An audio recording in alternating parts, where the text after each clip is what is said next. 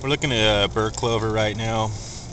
Bur clover is called bur clover because it puts off these little round spiky wheels that go dormant in the summer and will live throughout all extreme temperatures or just harsh environments until the weather's perfect, and then they'll come back. And you can see they've got little teeny, they're like little tires, little spiky tires, and they look nice and soft and all that right now, but once this plant dies or these fall off or dry out, this becomes a huge tangled mass of really spiny, hard spines, and they're really uncomfortable to touch. You don't even want to grab this. They're so spiny. So the second that they start flowering, these flowers are just starting, they haven't even opened yet. And you've got different parts of the plant that have already flowered, so this is after the flower that puts these off. Bur clover is a wonderful ground cover. It covers dry, barren areas like that. Turns it into this, which then allows all sorts of plants and other undergrowth to live and create shade, and allows bugs and different things that live there. Its main function as far as human needs and stuff goes is that it provides nitrogen to the soil, and it actively eats toxins and radiation. This is a radiation eating plant, and typically grows about 3 feet round from one small root at the bottom.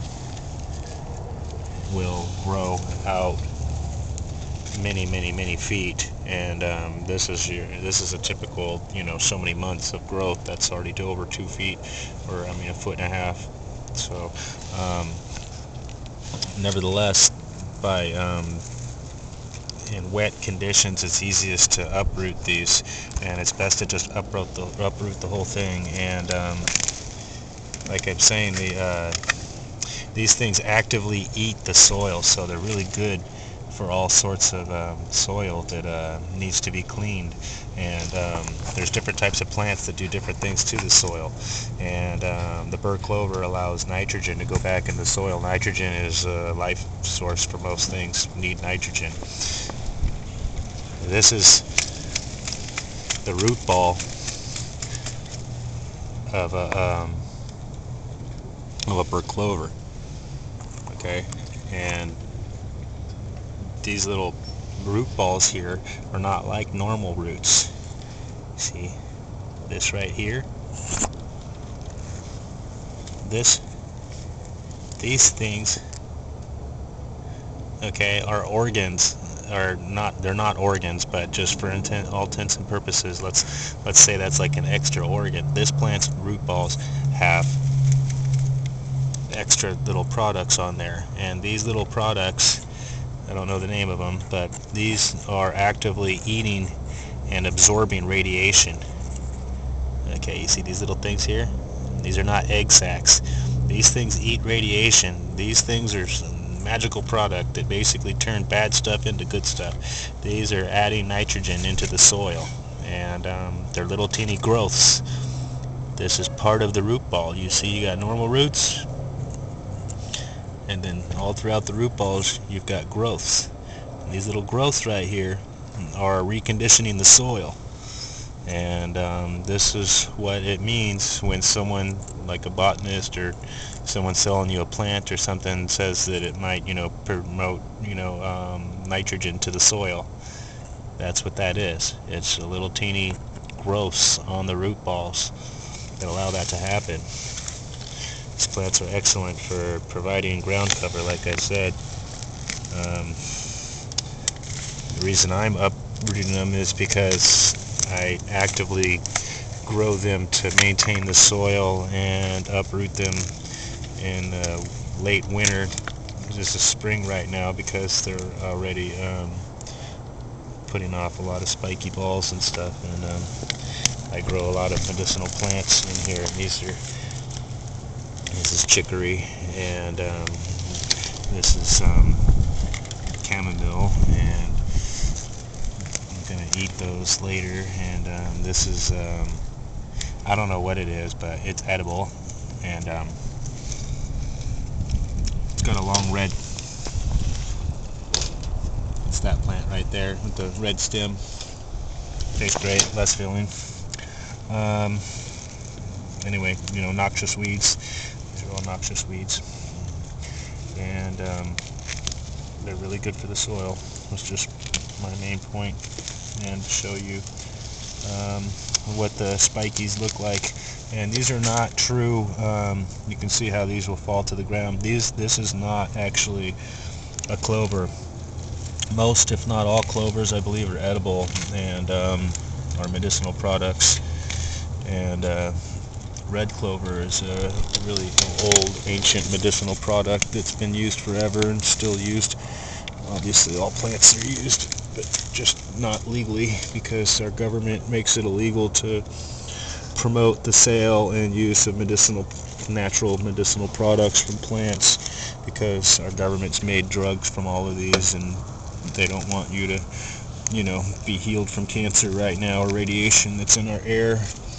It's pretty sad, because, you know, all these plants will cure your cancer.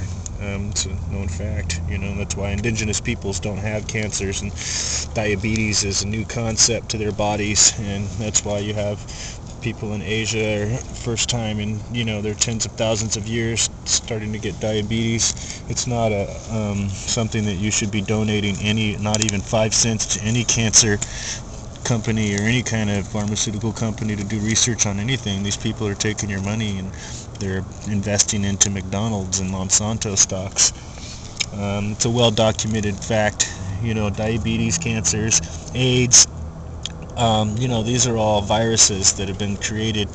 Well, diabetes isn't a virus, but they've all been created artificially in our environments, and not a natural situation. And that's why all naturalists don't have these problems.